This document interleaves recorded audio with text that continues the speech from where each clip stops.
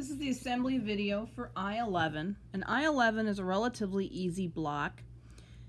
There's 4 segments, and then you've got 4 diamonds that applique on. So what I've got here is my assembly is going to be attaching these segments together. So I'm going to baste this first and then these two so that my tags go into the block so that they don't conflict with the other ones. I'm going to assemble each one of these squares first. Now my fabric is directional, so what I've done is, and it's a stripe, so what I've done is I've marked it so that when I assemble it, I've got the stripes going this way here, and then this way here and here. Reasoning is behind that is because if I had the stripes going the same way on neighboring blocks, because I'm just really picky, it's going to bother me that they're not going to line up exactly on every stripe. So in order to completely eliminate that factor, I'm just going to turn it 90 degrees on each opposing corner. That way everything that touches doesn't have to line up. I have lined up the edges of this with the stripes so that it can be straight as perpendicular as possible. But other than that, I don't have to worry about aligning the fabric itself. So I'm going to baste my little triangles, connect them with this. I'm going to baste this side after I baste these two. And I usually will baste opposing squares. So I'm going to do opposing sides and then opposing sides, and I'll do this one last so that my tags go away so they won't interfere with the tags here. So let's get to the basting.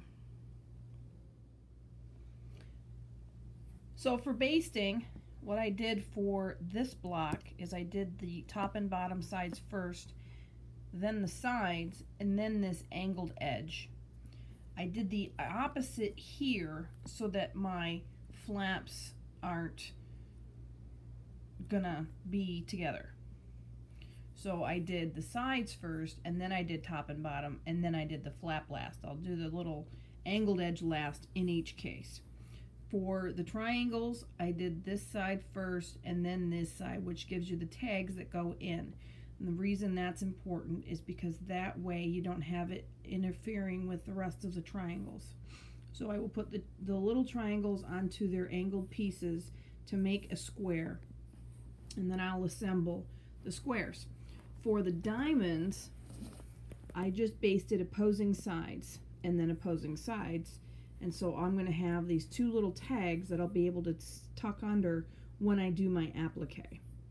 But I'm just going to set these aside for now and assemble these blocks. So now I've stitched my little triangles onto my blocks, so I have 4 squares. I have a couple decisions I can make. The next obvious step is to connect 2 squares to each other and then make one big block. But I have to take into account that I have applique.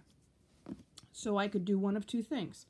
I could put these on each square, applique them down, then connect them, or I could connect them and then applique them down. And it's not gonna matter too much from the end result.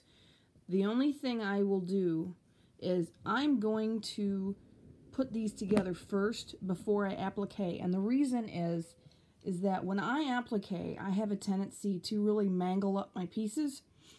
And I'm sure it would be fine either way, but because I know this about my own technique, I'm going to put these together first so that I know and I'm assured that these edges are straight when I connect them, so that I can make sure that this is as square as possible.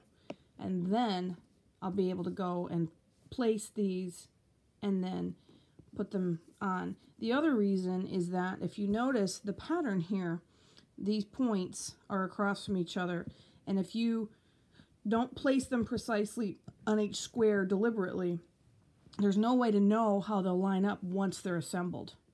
But if you have problems with dealing with a large piece and appliquing that, then you may want to applique them first. But it's up to you. But I'm going to put my square together first, then I'm going to applique my pieces after I place them. I got my squares put together in pairs. And I have stripes going one way and then the other. And then on the row above it, it's exactly opposite. So let me get that put together and I'll have my square ready to put my applique blocks on. So my base block is done. I've got opposing stripes and I made sure that my points on my triangle in the middle matched up. Now the next step is to put the diamonds on here. So I'm going to get some kind of a marking. I think I'm going to get a white mechanical pencil and draw a line here because I've got to put my points of my diamonds on the line that's on the diagonal of each of these corners. Alright, so I have gone through and I've put a very faint white pencil mark on my squares. So I just took a ruler and drew a line. I didn't draw it all the way to the corner because I'm going to get rid of it anyway. So I'm going to take my diamonds and I'm going to line them up on that pencil line. And then I'm going to staple them down so I can applique them. So I've got my diamonds stapled on here and I've got the points lined up on my lines and I've eyeballed the spacing between the points of the squares. So I'm going to look at this here and these points line up pretty decently. So you just kind of look at this and see that these are a line. That one's a little high, but I'm not going to fix it. So I'm going to leave this as it is, and once I'm done with my applique, I'm going to erase my pencil lines. So I'm going to get to applique and I'm going to start in the middle of one of the sides and work my way around, and I'm going to tie off and work to my next pieces. So I've got 3 of my 4 diamonds appliqued down and removed my staples. And these aren't quite lined up like I'd like them to be. I'll see how this goes. This one didn't turn out so bad.